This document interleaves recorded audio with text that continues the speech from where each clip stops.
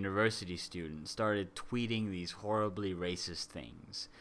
And as a result, he got taken to court because they have, in England, they have this, it's incitement to racial hatred law or something like that.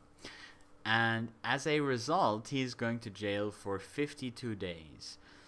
And he's going to have a criminal record and the rest of it, obviously. Now, as a cultural Marxist, of course, I find this excellent. Not really. It's terrible stuff. And the thing is, I honestly, like, the problem with creating such a law, the incitement to racial hatred law is, you might think it's a good idea. You might think, well, what we're trying to do is to make sure that we don't have someone inciting racial hatred in some big way, like maybe Stormfront publishing newspapers or something. Now, I don't personally think that really, like, arresting people for what they say is generally a very good approach. But an even greater problem is that if you introduce such a law and you don't make it really specific, and you leave it up to the judges,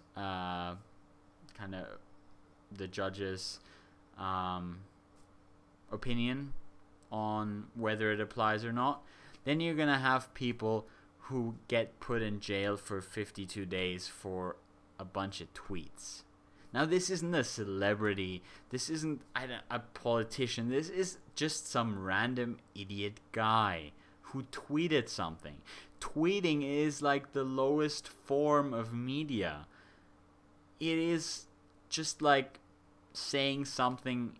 It takes less effort to tweet something than to say something. You can't hold people responsible to the extent like they've just, I don't know, written it on a stone tablet and handed it down like Moses. It's a tweet. You can't put people into jail for tweeting stupid, bigoted things. I mean, in Australia, my guesstimation would be that about 10% of the population would have similarly vile thoughts. Now, most of those are hopefully smart enough to not say them out loud, although probably in many cases they're just not on Twitter. But the thing is, we can't start, where will this end? We can't start putting people in jail for that kind of stuff, because we can't really have 10% of the population in jail, because that's millions of people. And surely if this guy deserved to go to jail for saying what he believed, which was kind of stupid, then there would be all of these other people that probably should also go to jail or re-education camp. And that's not a good idea. First of all, because I don't really think it's just. Second of all, because otherwise a lot of reality television shows would not have an audience, and that would really hurt commercial television. This is not the kind of problem that we can deal with via the justice system. If we're going to put people into prison for being bigoted or idiots or both, we're going to have to put a huge number of people into prison. And most of those people are probably, they're probably chronic idiots. So they're going to be lifelong prisoners. Maybe you would cut off their fingers so they can't tweet anymore or something. I don't know. That's probably the only way to make sure. This is not the correct solution. This is a very, very bad solution to a very serious problem. The very serious problem is that there are a lot of racists and bigots. Despite all of the things we know, there is still a huge amount of these people.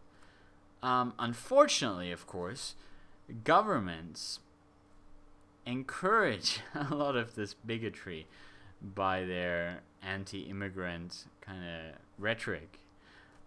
So if you want to put anyone into prison for inciting racial hatred, it should be those guys, because they get a big audience. And it's that message that's actually trickling down, and then some poor sod who's not smart enough to phrase it correctly puts it on Twitter and gets put into prison for 52 days with a criminal record. And this is not the way that society should be managing problems. It should not be a question of putting people into jail for saying the wrong thing. And I don't know why anyone has to actually say that. It should be pretty obvious. And I know it's the UK. It's not the US. The US is actually, I mean, I have lots of complaints about everything that goes on in the US. But at the same time, I have lots of complaints about whatever goes on everywhere. And every place has its own kind of set of problems that are very significant. The US gets a partial pass on this because I don't think this kind of, I mean, at this point in time, this can't happen in the US. And it's very important that the US maintains its strong stance on freedom of speech. But a lot of other parts of the world, the developing world, really need to learn from this, because it's just creepy and dangerous to allow this kind of stuff to happen. And I mean, England has a big history of this. And whilst people will come in and say, you know, oh, PC culture, it's all those Marxists and their political correctness, my interpretation is slightly different. And I mean, I'm not going to provide any big evidence. You can interpret it either way. Maybe it is political correctness gone mad. But my interpretation is that this is part of this idea that you can just solve every problem by applying tougher punishments. Because, I mean, that's what's going on in England and in the US. You have a problem, you have a social problem, you have poor people or whatever. You hit them as hard as you can with punishments if they do anything that's considered unacceptable, like stealing or saying something wrong, and then the problem will go away. And in England they have lots of these things, like I think they got rid of those, the ASBOs, the antisocial behavior orders, where they could basically tell you not to do something, and then if you did it, it would become a crime. And that something could include anything, including legal stuff.